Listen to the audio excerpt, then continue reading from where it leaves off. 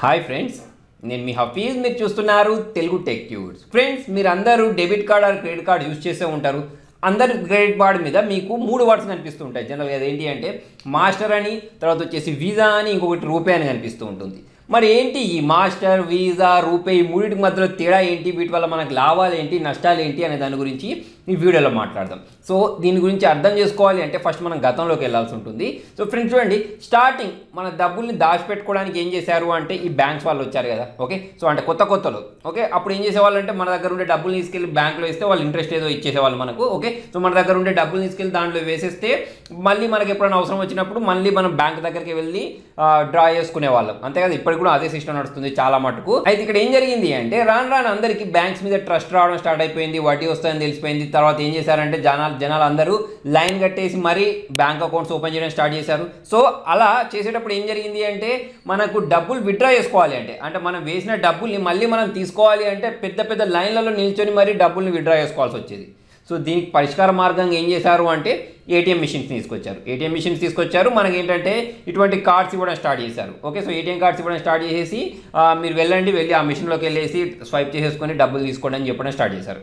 అంతే కదా, సో అలా చేసుకునే వాళ్ళం. తర్వాత వచ్చేసి ఏంటి అంటే మళ్ళీ ఈ మన దగ్గర ఉండే ఏటీఎం కార్డ్స్ ఏంటి అంటే ఓన్లీ మనీ తీసుకోవడానికి మాత్రమే పనిచేసేవి. అంటే మనం ఏదైనా ఒక వస్తువు కొనాలి అనుకోండి, ఏం చేసేవాళ్ళం, బ్యాంకుకి వెళ్ళి లేకపోతే ఏటీఎం మిషన్ దగ్గరికి వెళ్ళేసి మన డబ్బుల్ని డ్రా చేసుకొని ఆ డబ్బుల్ని తీసుకెళ్ళి షాప్ అతను ఎవరైతే ఉంటాడో అతనికి ఇచ్చేసి ఆ వస్తువుని తీసుకునేవాళ్ళం. మళ్ళీ ఆ షాప్ అతను ఏం చేస్తాడు అంటే తీసుకెళ్ళి మళ్ళీ బ్యాంక్లోనే వేసేవాడు కదా. సో ఇదంతా ఉండకుండా ఏం చేశారు అంటే మనకు ఈ డెబిట్ కార్డ్ని తీసుకొచ్చారు. సో ఈ డెబిట్ కార్డులో ఏం జరుగుతుంది అంటే మన బ్యాంక్ అకౌంట్లో డబ్బులు ఉంటే కార్డు యూజ్ చేసి మనం ఆ పేమెంట్ చేసేసుకోవచ్చు. అంతే కదా, సో అది వచ్చింది. అయితే మళ్ళీ తర్వాత ఇంకొక ప్రాబ్లం ఏంటి అంటే ఇప్పుడు నా దగ్గర ఉన్న డబ్బుల్ని నేను మీకు పంపించాలనుకోండి.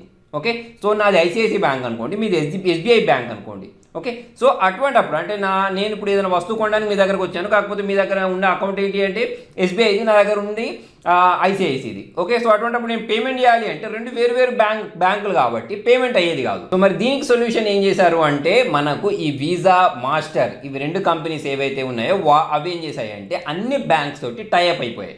ఓకే, అంటే మన ఇండియాలో ఉండే అన్ని బ్యాంక్స్ తోటి టైఅప్ అయ్యాయి. ఇవి 2 వేరు కంపెనీలు, కాంపిటీటర్స్ అన్నట్టు వీళ్ళిద్దరు. ఎవరు? Visa and masters. సో వీళ్ళు ఏం చేశారంటే ఈ మాస్టర్ కార్డు, వీసా కార్డు వాళ్ళు ఏం చేశారు, అన్ని బ్యాంక్స్ దగ్గర సర్వర్ యాక్సెస్ తీసుకున్నారు. సర్వర్ యాక్సెస్ తీసుకోవడము అంటే మన దగ్గర మన బ్యాంక్ అకౌంట్లో ఎన్ని డబ్బులు ఉన్నాయి, తర్వాత వచ్చేసి మనం ఏమేమి ట్రాన్సాక్షన్ చేసినా కూడా వాళ్ళకి నోటిఫికేషన్ వెళ్ళే విధంగా ఇటువంటి అన్ని సర్వర్కి సంబంధించిన యాక్సెస్ తీసుకున్నారు అన్నట్టు. యాక్సెస్ తీసుకున్న తర్వాత ఏమైంది అంటే ఇక్కడ నుంచి మనము డబ్బులు ఒక బ్యాంక్ నుంచి ఒక బ్యాంక్కి, ఏ బ్యాంక్ నుంచి అయినా సరే, ఏ బ్యాంక్ అయినా సరే డబ్బులు పంపించుకునే వీలు కలిగింది అన్నట్టు. అంటే మనం ఎక్కడికైనా షాప్లోకి వెళ్ళి ఏదైనా ఒక షాపింగ్ చేసుకున్న తర్వాత మీరు ఏదైనా ట్రాన్సాక్షన్ చేసినప్పుడు అంటే మరి డబ్బులు కట్టాల్సి వచ్చినప్పుడు కార్డు ఇస్తే అతను స్వైప్ చేసుకున్న తర్వాత ఆ రిక్వెస్ట్ ఏదైతే ఉంటుందో అది వీసా లేదా మాస్టర్ అయితే మాస్టర్ కార్డ్ వాళ్ళ దగ్గరికి వెళ్తారు అన్నట్టు. వెళ్ళిన తర్వాత వాళ్ళు ఏం చేస్తారు అంటే మన అకౌంట్లో ఉండే డేటాను చూస్తారంట. అంటే నిజంగానే మన అకౌంట్లో డబ్బులు ఉన్నాయా లేదా, ఉంటే ఏం చేస్తారంటే మన బ్యాంక్ అకౌంట్లో నుంచి డబ్బులు కట్ చేసుకొని వాళ్ళ దగ్గర ఉంచుకుంటారు.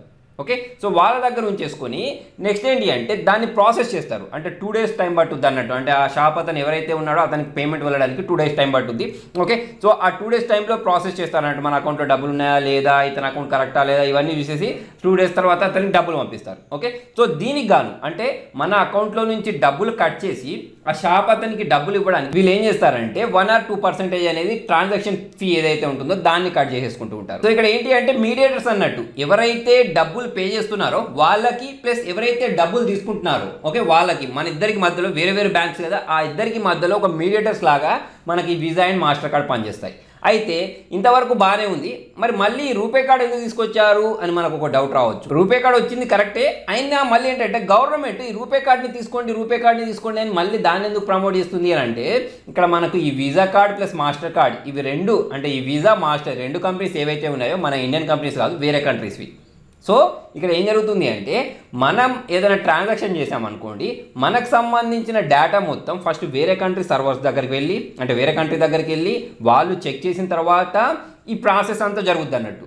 అందుకోసం ఏంటంటే ఇక్కడ 2 డేస్ టైం పడుతుంది. అంటే మనం ఏమైనా పేమెంట్ చేసినప్పుడు ఆ డబ్బులు అనేవి మొత్తం ప్రాసెసింగ్ అవ్వడానికి ఎవరైతే మనం డబ్బులు పే చేసామో వాళ్ళకి వెళ్ళడానికి ఒక 2 డేస్ టైం పడుతుంది అన్నట్టు. టైం పట్టడంతో పాటు వీళ్ళు మళ్ళీ మన దగ్గర ట్రాన్సాక్షన్ ఫీజ్ అని తీసుకుంటారు. సో మన డబ్బులు మనం తీసుకోవడానికి, అంటే మన ఇండియాలో ఉన్న డబ్బులు మనం తీసుకోవడానికి ఏం చేయాల్సి వస్తుంది అంటే మనం తీసుకోవడానికి వేరే కంట్రీస్ వాళ్ళకి మన డబ్బులు ట్రాన్సాక్షన్ ఫీజు రూపంలో పే చేయాల్సి వస్తుంది. సో ఇది మన గవర్నమెంట్కి అర్థమైంది. ఇలా అయితే పని జరగట్లేదని ఏం చేసింది అంటే NCPA, national payment corporation of India, ఇదే ఏం చేస్తుందంటే మన ఇండియాలో ఉండే అన్ని గవర్నమెంట్స్ని లేకపోతే ఈ పేమెంట్ బ్యాంక్స్ ఏవైతే ఉన్నాయో వీటిని అన్నిటి కంట్రోల్ చేస్తూ ఉంటుంది అన్నట్టు, మానిటర్ చేస్తూ ఉంటుంది అన్నట్టు. ఓకే, సో వీళ్ళు ఏం చేశారు అంటే కొత్తగా మన ఇండియా వాళ్ళ కోసం, అంటే మన ఇండియాకి సంబంధించిన రూపే కార్డ్ అని తీసుకొచ్చారు. రూపే కార్డ్ తీసుకొని రావడమే కాదు, ప్రమోట్ చేయడం స్టార్ట్ చేశారు. ప్రతి ఒక్క బ్యాంక్ని ఒత్తిడి చేయడం స్టార్ట్ చేశారు అన్నట్టు. మీరు ఇప్పటి నుంచి జారీ చేసే కార్డ్స్ ఏవైతే ఉన్నాయో అవి రూపే కార్డ్స్ ఇవ్వండి, ఈ వీసా మాస్టర్ కార్డ్స్ ఇవ్వకండి అని చెప్పేసి ఒత్తిడి చేయడం స్టార్ట్ చేస్తే ఏం చేశారంటే అందరి బ్యాంక్ వాళ్ళు ఏం చేశారు, రూపే కార్డ్స్ ఇవ్వడం స్టార్ట్ చేశారు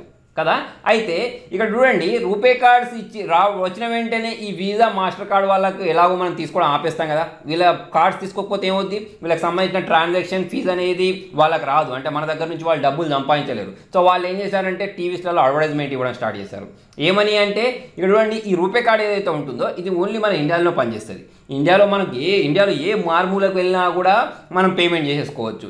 అదే వేరే కంట్రీలోకి వెళ్ళామనుకోండి, అక్కడ మాకు ఈ రూపే కార్డ్ అనేది పనిచేయదు. అక్కడ మనకు ఈ వీసా లేకపోతే మీ దగ్గర మాస్టర్ కార్డ్స్ ఉంటే అక్కడ పనిచేస్తాయి అన్నట్టు. సో ఈ ఒక్క ఆయుధాన్ని తీసుకొని వాళ్ళు ఏం చేశారంటే అడ్వర్టైజ్మెంట్ స్టార్ట్ చేశారన్నట్టు. మా కార్డ్స్ ఏవైతే ఉన్నాయో అవన్నీ వరల్డ్ వైడ్గా నడుస్తాయి అని చెప్పేసి.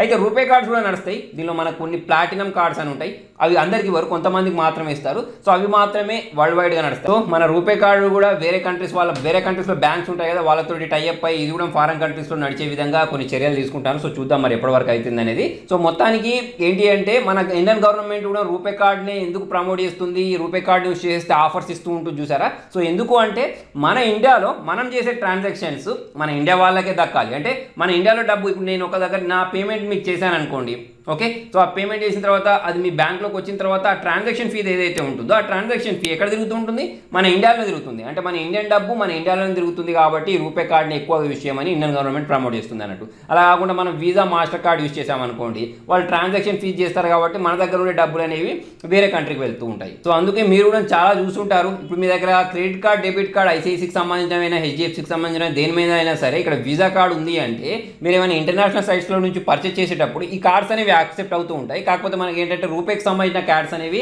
యాక్సెప్ట్ అవ్వవు. సో అందుకోసం చాలా మంది ఏమంటూ ఉంటారంటే రూపే కార్డ్స్ మంచివి కాదని కూడా చాలా మంది అంటూ ఉంటారు.